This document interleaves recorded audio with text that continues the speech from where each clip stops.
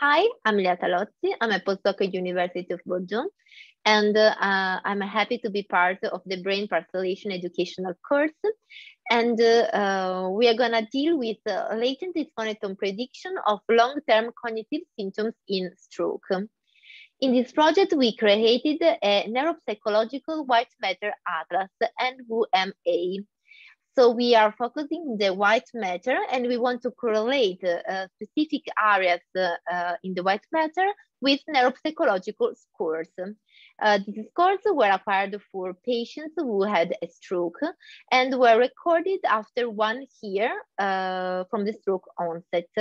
Here are reported the different acronyms of the scores that were 86 and colored by the different functional domains.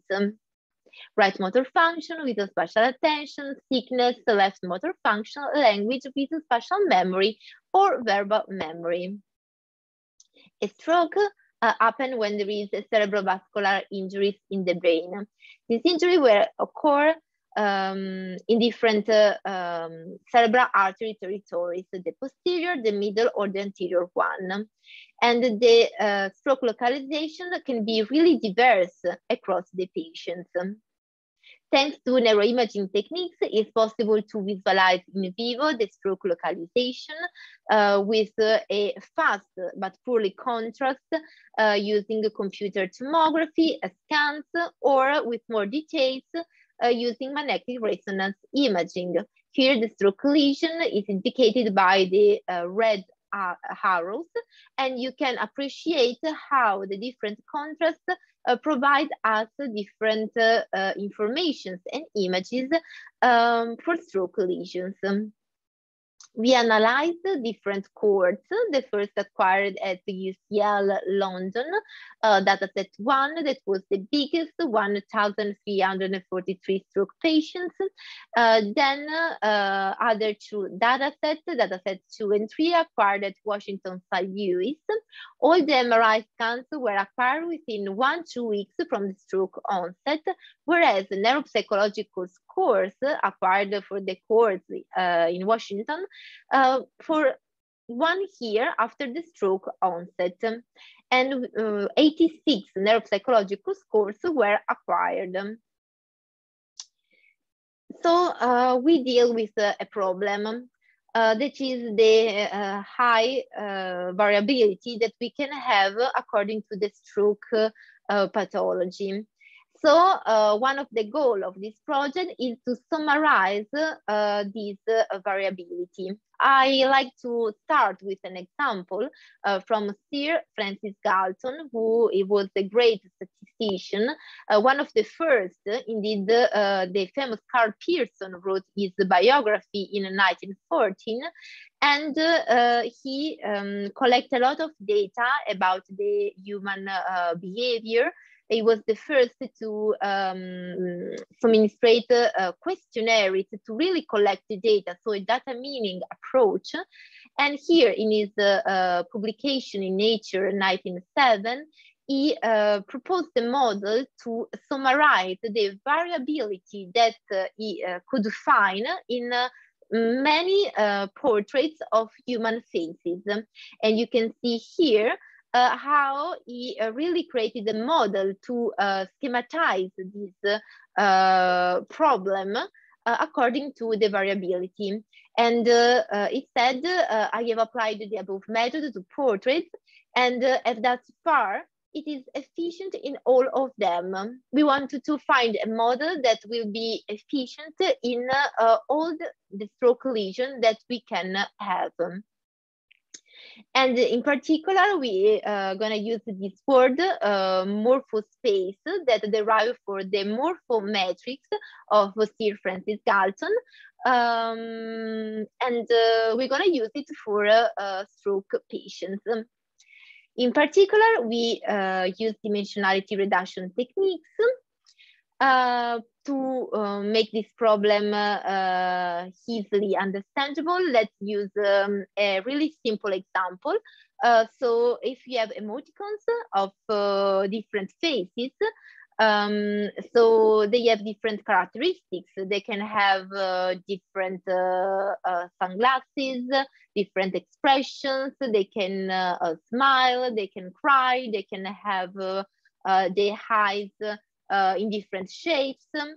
And a dimensionality reduction algorithm use all this information, so the variability of the input data set, to derive a latent dimension or embedding dimensions, in this case 2, and characterize the input data with coordinates in this space. We used disconnectome data. So we would like to analyze the variability of this connection in stroke patients. For doing so, we manually delineated the stroke lesions for the patients, and then we used the normative dataset acquired for the Human Connectome Project 7 Tesla to obtain whole brain tractography for 163 patients. Here, one of the disconnectomes that we obtain, where you can see the white matter fibers passing through the stroke lesions. Here, the probability map, according to the healthy controls, probability of disconnections, and is plotted here in the MNI space where all these analyses were conducted. In particular, for the dimensionality embedded, we used the Uniform Manifold Approximation and Projection method, UMAP. UMAP is a new method that has really good performances. Indeed, if it's compared here to the TSNE method, Halo have better segregation of the data, or in terms of computational time, it is more stable across embedding dimensions, and it requires lowest time in comparison to the TSNE enlarged with algorithms. This is the MORPHOSPACE disconnectome distribution that we obtained. I highlighted 3 patients that were plotted in diverse area of the MORPHOSPACE. We used the dataset 1, the largest, to obtain the UMAP transformation, and then we used this same framework to import new patients. Here, dataset 2 and dataset 3. You can see for the patient that I highlighted that patient with a similar pattern of disconnection will be projected close by in the disconnectome space, so with closer coordinates. Otherwise, they will be projected far apart. Here, I also plotted the single tract disconnections. In particular, I reported 3 tracts: the cortical spinal tract, CST, the inferior frontooccipital fasciculus, HIFOF, the arcuate fasciculus, AF. You can see how they are clusterized in the MORPHOSPACE. So when the highest probability according to one of these tracts occur, the patients are projected close by in the MORPHOSPACE.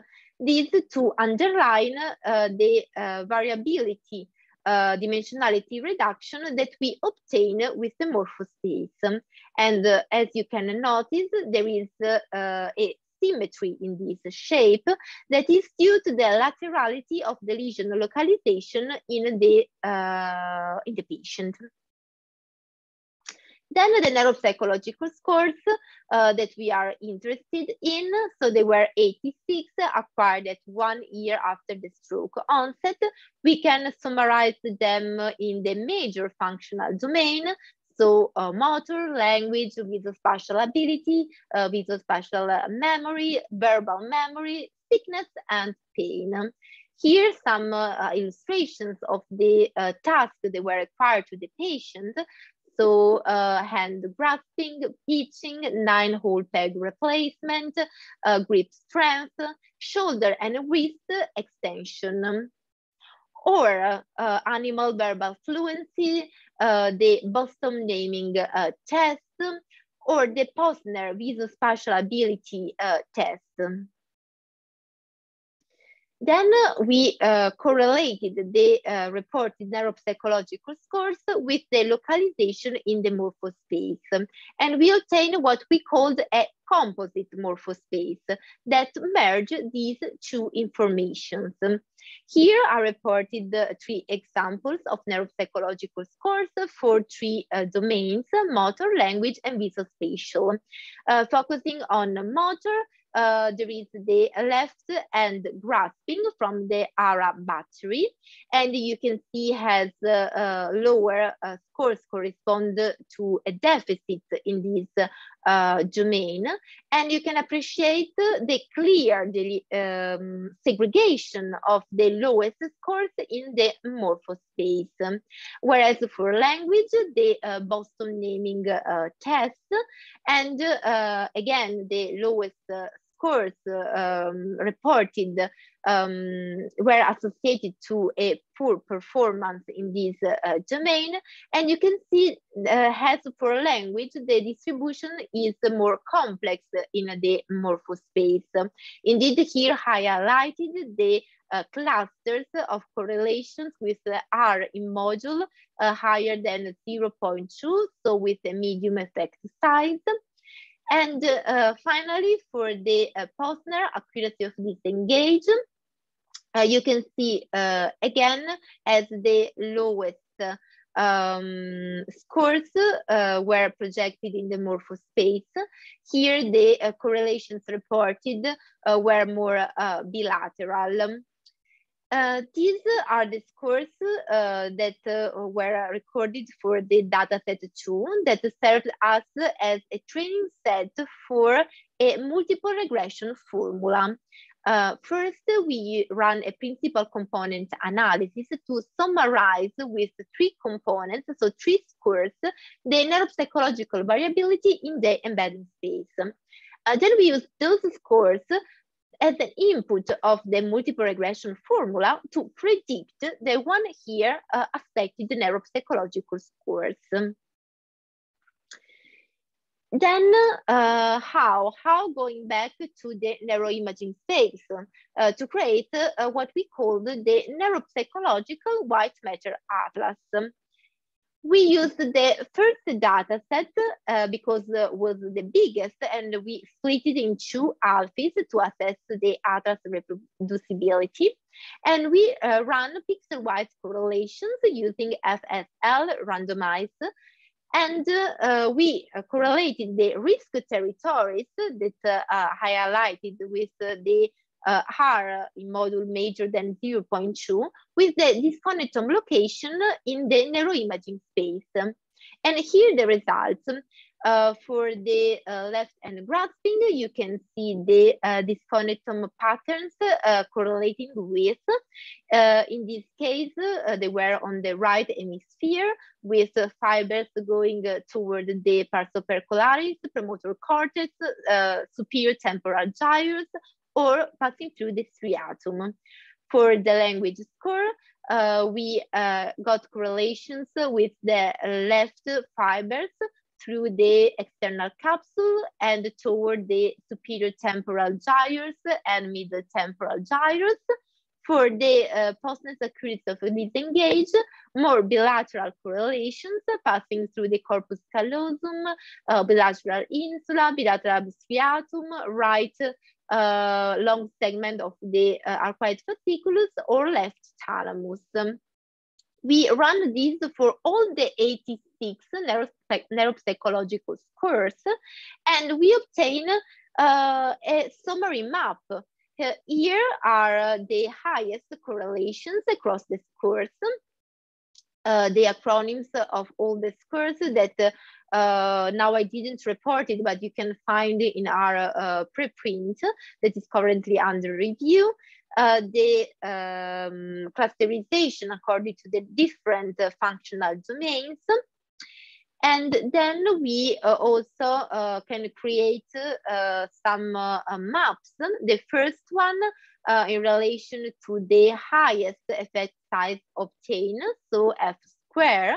And you can see that the highest effect size was on the left frontal connections, whereas the versatility mapping panel B reported the overlap of the neuropsychological finding in the white matter.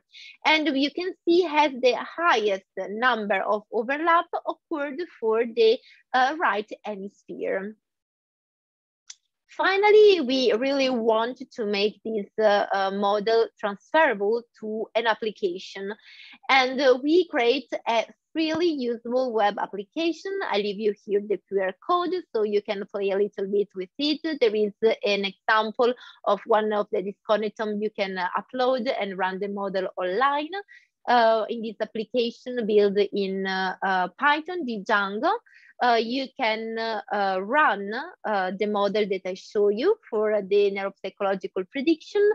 You have also a lot of descriptions about the neuropsychological scores. You can download the neuropsychological white matter atlas. Here, here's a little tutorial to going around the application. So the disconnectome MORPHOSPACE distribution, some information about the scores, so the acronyms that I show you in the summary map. That here you can see which battery was used, the references, and etc. Here you can upload the disconnectome of your patient, so for a personalized outcome, and you can run the analysis on wherever you want. So like it's not important which browser, or if in a computer or in a smartphone. And here it's plotted the outcome, so the UMAP coordinates and the score predicted. You can download this as a CSV file and use it for further analysis for your patient. So in conclusion, we summarize the variability of stroke disconnection using dimensionality reduction techniques, in particular UMAP. This allows us to run correlation analysis with the patient neuropsychological scores, obtaining a prediction formula that assesses long-term cognitive symptoms at 1 year, analyzing the neuroimaging data within 1-2 weeks from the stroke onset. Then the neuropsychological atlas allow us to visualize onto the white matter the risk territories, obtaining the neuropsychological composite MORPHOSPACE within the brain. Then the web application will really allow a broader validation of the model proposed, and really use it if you're curious about it and want to see your patient predicted outcome. Of course, I would like to thank you for the attention and all my collaborators that make this project possible.